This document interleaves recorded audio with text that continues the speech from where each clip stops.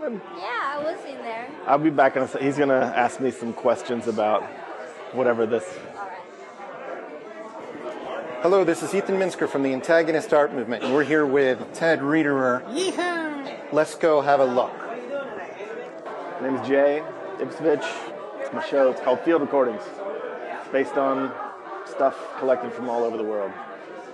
I wanted to make an environment here, immersive environment where you'd walk in and kind of sense where I was coming from with the work. It's all definitely based on paintings, but hopefully the sculptural elements add to that dialogue. There's a ladder that was based on a ladder I saw in this little town in Janae. The ladder actually is looping a 42-minute soundtrack I made for the piece, which is field recordings from Vietnam, New York, environmental records that I'm cutting with, my own instrumentation from homemade instruments that I bought in Africa, recordings from Timbuktu in Western Africa and Mali. I did say Timbuktu. I went there in January, immediately after the Tuareg rebellion started happening. Apparently Timbuktu fell the other day, so it's kind of sad. It's like basically a collection of kind of my own personal cultural, sociological observations and trying to tie it together, whether that be shredded subway posters from around New York, trying to draw comparison or visual metaphors or juxtapositions with things you might see everywhere from around the world, taking the everyday and making it transcendent or sublime, you know, the overlooked, and making it